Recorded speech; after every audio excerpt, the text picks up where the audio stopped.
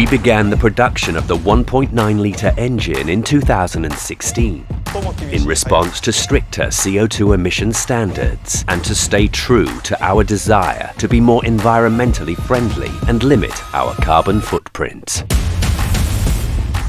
The 1.9-litre engine complies with the strictest Euro 6D emission standards and reached cumulative market sales of over 930,000 units.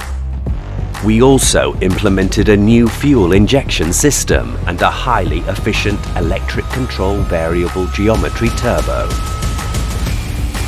While reviewing the fuel injection control, improving fuel efficiency and reducing noise, we also refined the start acceleration power performance, even with a small displacement. Additionally, we used hydraulic lash adjusters and automatic tensioners to ensure stable engine performance and ease of maintenance. The hydraulic lash adjusters automatically set the engine valve clearance at optimum levels to create a consistent engine performance at all times.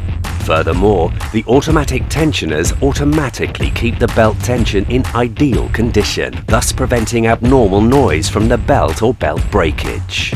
We conducted repeated tests in harsh environments with heavy load to make sure the engine proved efficient in any and all scenarios.